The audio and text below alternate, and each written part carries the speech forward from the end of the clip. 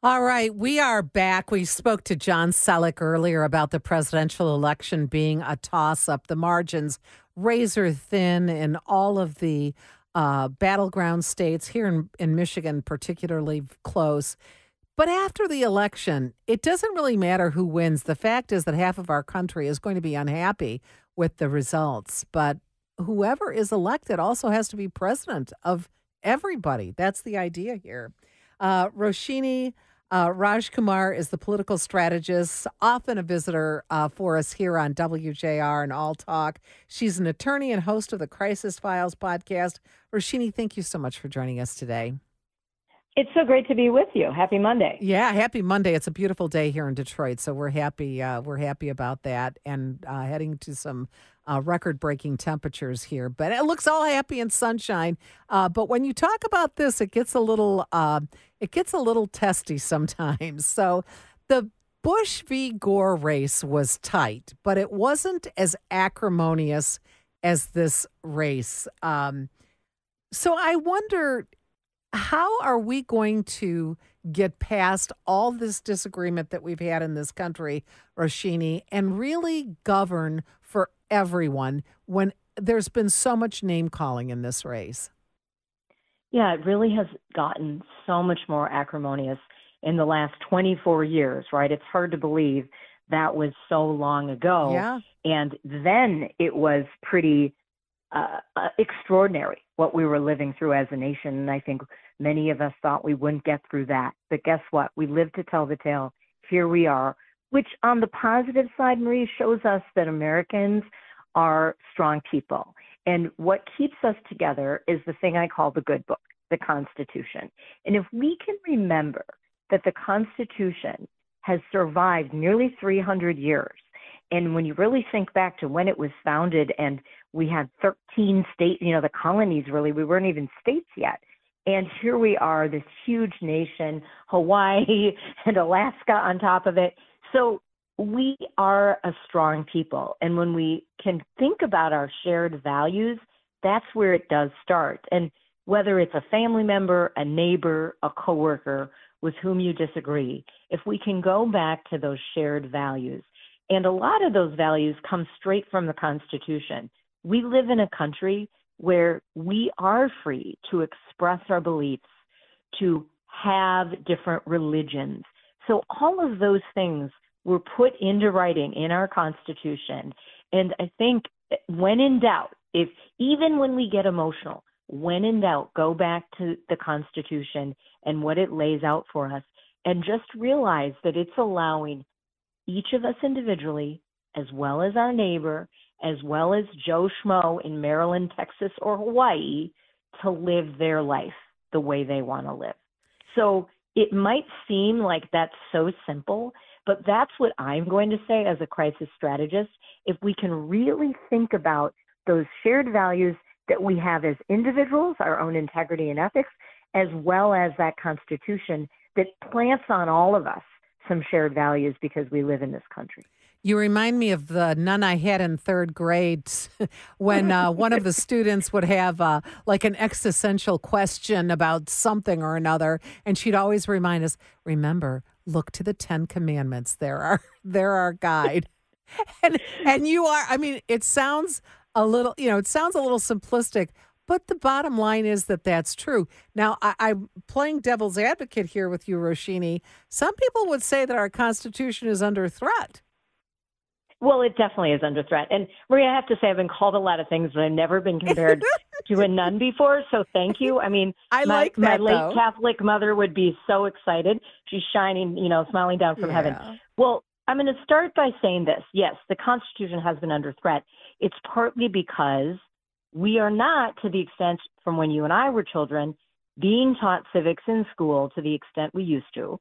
We're not remembering in college and beyond our Constitution and those basic values that have set up our governments all over the country, whether you're talking about a school board, a city, a county, a state, or any kind of federal institution. They all have the same blueprint, which is the United States Constitution. And so to the extent that a lot of things have been warped, many people have been living in an unconstitutional way. I also want to interject some feedback from one of my shows, The Crisis Files. She's our relationship contributor, and her name is Dr. Karen Anderson Abril. And we have her coming on in an upcoming episode, in fact, which will drop the Monday before Thanksgiving, to talk about relationships. Some of her foundational principles include respect. So you have to have respect. And what I think we've forgotten in our country, sadly, is just because someone has a different opinion or is voting for someone different from whom we are voting for doesn't mean they do not deserve respect. Mm-hmm. They still deserve respect because, remember, the Constitution says we can have that freedom of expression and freedom of thought, really. That's what we have to remember. And it boils down to that foundation of respect. I like that you say that we need to emphasize civics in high school. I remember my civics class, and there was more than one that we had, and I remember that. But not only should we be taught civics, civility should also be taught as well, because this has become, I mean, you look at some of the rhetoric from the weekend, this from Trump and Harris, that just goes beyond the boundaries, goes beyond what we've been used to. Moving on just a bit here, so what do you think the winner of the election, the presidential race here that we're talking about, what do they have to do right off the bat to remind everyone that we're Americans, that we're in it together, that we're all governed by the Constitution? What do they need to do right away? Well, right away, whomever wins needs to call the person who loses and say, look, this was a great fight. We really brought out a lot of people. We probably brought out more voters than ever. Let's do what we can together from our different spaces to make the country strong and to rebuild. And then what each side needs to tell to its followers is, you got to respect the decision that comes out of the election. And let's not tear down whomever wins if you didn't get the right person, but let's build them up and let's try to work together. And this is where the top of the ticket, Kamala Harris and Donald Trump, can both remind everyone below them, from the different offices to regular voters, now's the time to remember that shared values and respect. Now is the time to do that, to show the rest of the world what America is all about. So it will take strong leadership from both sides. And I agree with you, Maria. It's not been pretty when I see and hear things that are coming out of the mouths of these two people that, frankly, have such privilege compared with most of the country. So I'd love to see them clean up their acts, both language and otherwise. And let's kind of take this last 2 weeks to really have spirited discussion and passionate debate about the very principles our country was built on. Yeah, what's important to voters. So what do you think could happen if these results are disputed for a protracted period of time? Well, I really don't like to even think about that day. There's probably, no matter who wins, I have a sense, the forecaster in me, futurecaster in me, says there will be definite contradiction from whomever loses. And I say that goes for both sides.